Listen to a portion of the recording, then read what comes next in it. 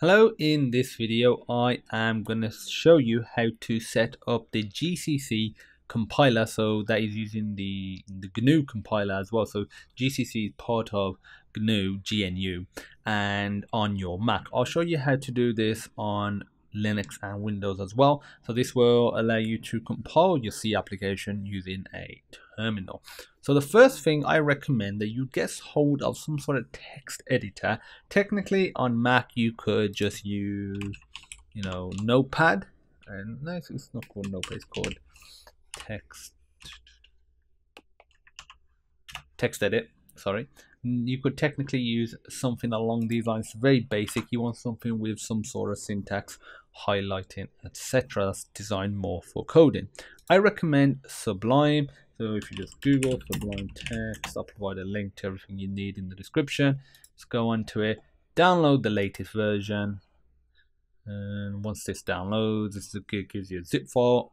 And once that downloads, we can open the zip file and actually install the application. Like I said, I've already got it, but I'll just show you, the overall process. So, I've covered everything in this tutorial. And the great thing about using the GCC compiler is that it's built in to Unix systems like Mac and Linux. And now with Windows that's got some Linux stuff in there, you'll be in there as well. There won't be that much effort to get it to work, so that's fantastic. So if you just open that, and we'll get this, you just drag and drop it into applications. I've already got it there, hence why I'll get this, so I'm just going to click stop, but you won't get this. And that's it. That's the only thing we actually really need to install. Now what we can do is, compile the application. So I've got this website here, not mine, but programiz.com. This is a basic generic hello world. If we copy that, if I open up Sublime, I like it maximized, paste it into here.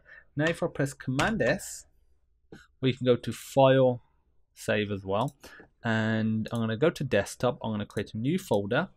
I'm going to call it Test Application.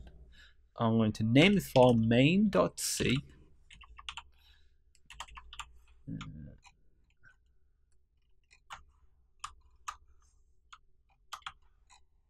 As you can see, so it's named main.c, and I'll create a test application folder there. Click Save. And now what we want to do is actually run this. To run it, we can minimize all this down. We want to open up terminal. So to do that, just go up here, type in terminal, and here we go. So let me actually zoom in a bit on here, so it's easier for you guys to see now. And now if I go to open up test application, to compile this, you simply put GCC space, you can drag this on like so, click enter, it's compiled. Where has it compiled to? So this is a very basic way of doing it. This is not the way I recommend, for the simple reason it's not all in one place. So this has compiled it to where your terminal was initially pointed to. If I type in pwd working directory, that's the working directory, that's it right there. So if I select that, copy, and if I just go to Finder and I go to folder, paste it in here, click enter, and here we go. It automatically pumps it out as a.out. I'm not going to run it yet because I want to show you the other different ways of producing your application. So let me get rid of this. And what I recommend is doing this. So I'm going to open this up fresh so you can just see how simple it is. Let me zoom in again, and I recommend typing CD, which stands for change directory. Press space, drag and drop this directory where your C file is, the directory itself. So now if I put in pwd, it is pointing to the test application. If I type in ls, it shows me all the files inside of that folder, which as of now is just main.c. And what we want to do is type in gcc main.c. We don't need to put the exact path like when we was dragging and dropping the file, because it's going to look within the folder that terminal is already pointing to. Click enter, and And if we go to test application, there it is. To run that bad boy, you put ./a.out, and there we go, it runs. For some reason, I seem to get this weird percentage character when I run it like this. If I double click it, 9 this way, but when I double click it when you say Unix executable, it works better.